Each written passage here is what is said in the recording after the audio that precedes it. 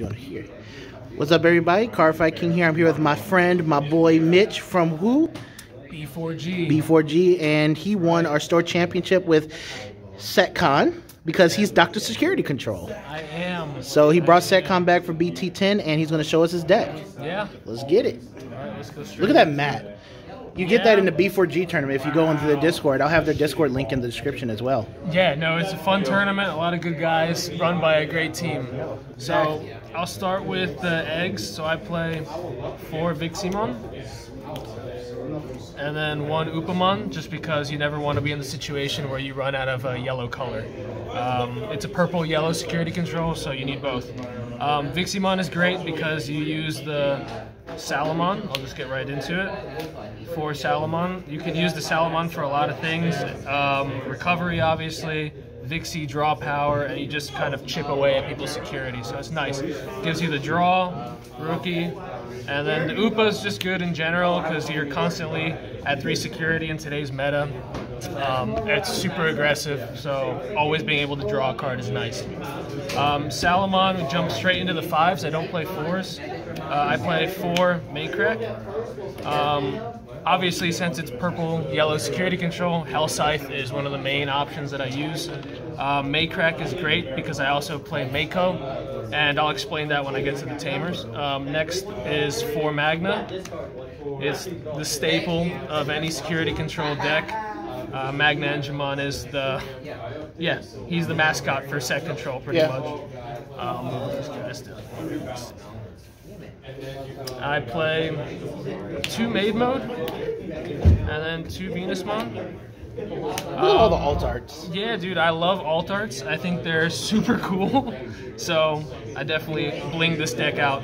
Venusmon is great because when digivolving, it's Holy Flame out of security. It's just a blanket effect, and then it can't be attacked. At least for that turn, or whenever a Digimon on the opposing side has a security attack modifier. Cancels out all when attacking and when digivolving. So it literally gives you another turn, and for SetCon, 1 turn sometimes is like, it's just more than enough. So that's why I play this, and then I'll explain Maid Mode in a little bit, but she came up real clutch as well. I play 3 Death X because it's Death X. So against Shoutmon, Tamers, all over the place, so it was super, super great. 2 would have not been enough, I feel. So 3 was good. I play 1 Susanomon because Susano is amazing. He's just super aggressive and goes on top of all my 6s. I run 2 more 6s of Avenge Kid and Junomon just because that's just a great package for any purple deck or security control deck to be able to get your Digimon back out. Say Avenge is in security, you Juno, you get it out. You need your Death X in a pinch, you Juno, you get it out. And then Susano can go on anything. And if you balance it with the reinforced memory boost, you usually pass over like 2 or 3 memory and you can swing next turn if they don't have an answer. So that is all the Digimon I run. Not many, but enough for sure. It's actually probably more than other lists. I think it's more aggressive, this list.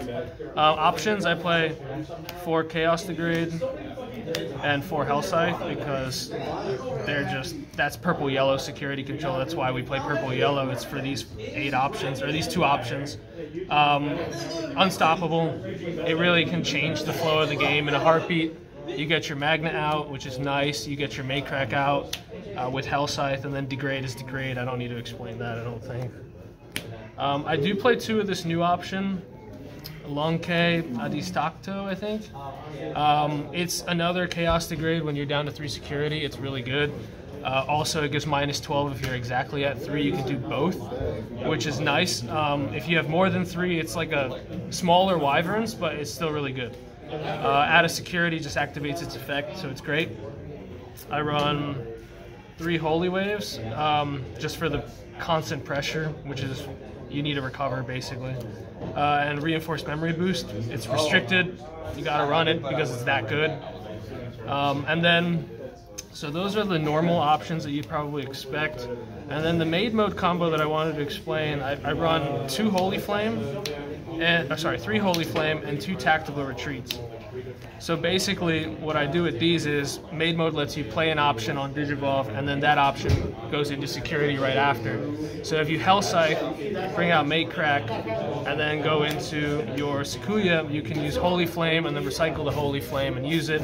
Or sometimes you have a Salamon and Raising, and you can Tactical Retreat the Salamon, for example, and then Tactical Retreat goes on top, so you essentially recover 3 times.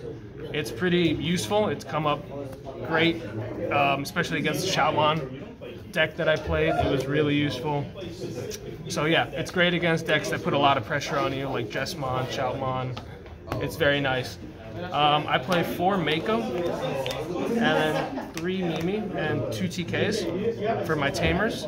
So the 4 Mako is like, I call this deck Mako Control, because Mako lets you get Maid Crack out for really cheap all turns. If Maid Crack comes out, you can tap this and gain a memory. Originally, I wanted to replace Jet Sylphie somehow to get to a 5 fast, easy, and cheap, and this was the best way. For me at least, so it was really nice. And if you hit Hell Scythe in security and Maid Crack comes out, you can tap these and you can end your opponent's turn. It's pretty useful. And then it's great search power for security control, which it's usually lacking.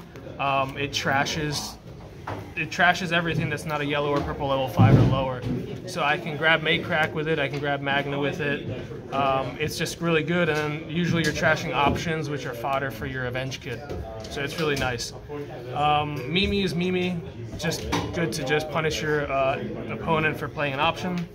And then TK is what changed this deck. I used to play Kari, but it wasn't enough because I play a lot of Digimon, so my security often had Digimon in it. If you play TK though, you can recycle that, and chances are you're going to put an option in it most of the time.